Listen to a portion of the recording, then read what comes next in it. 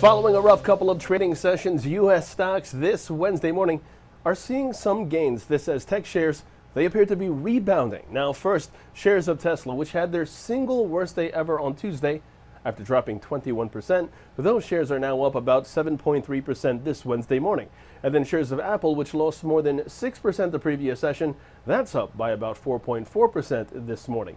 Taking a look now at the Forex market, the euro dollar, that's where we begin.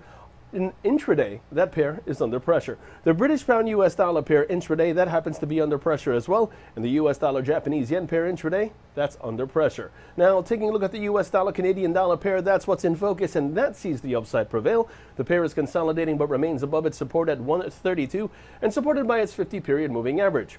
Long positions above 132 are favored with targets at 132.70 and 133 in extension. Moving on, the Bitcoin dollar intraday, that sees its next up target standing at 10,470. The pivot point 99.21, while in precious metals, gold sees its key resistance at 19.41. This while silver, that happens to be intraday in focus with its watch level at 25.85.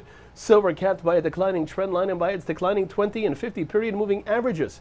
Short positions below 26.95 are favored with targets at 26.10 and 25.85 in extension.